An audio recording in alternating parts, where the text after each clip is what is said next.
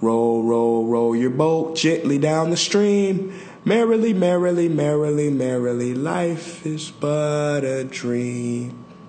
Yo guys, this might be the deepest song in the history of songs. Roll your boat.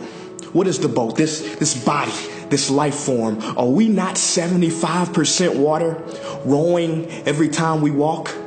The song says, roll your boat. Take control of your life. You are the captain of your ship. Stop worrying about somebody else's boat. Don't take their paddles from them and try to row for them. You can give them direction,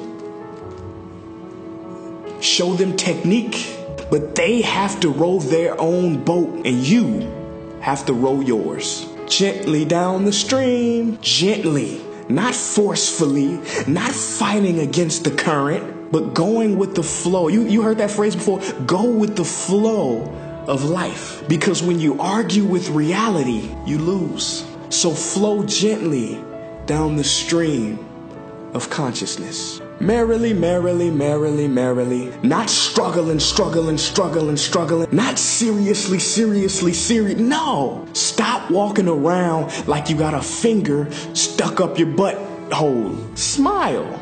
The number one cause of death is stress. And what is stress? How you're interpreting what's happening to you. Scientists have proven that in your brain, there is no difference between anxiety and excitement. The only difference is how you're interpreting what's happening. Shakespeare said a tragedy is a comedy misunderstood. It is all about interpretation. Be happy.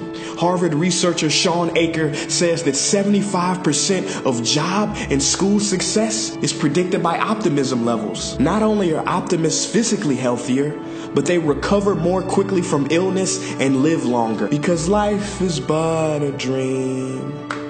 Ooh, are you talking about Inception? I mean, is this a dream? Are we dreaming right now? As we go to sleep tonight, does this world of our strong ideas, passions, and loved ones not effortlessly disappear, replaced with others? See, all the ancient sages and gurus said the same thing.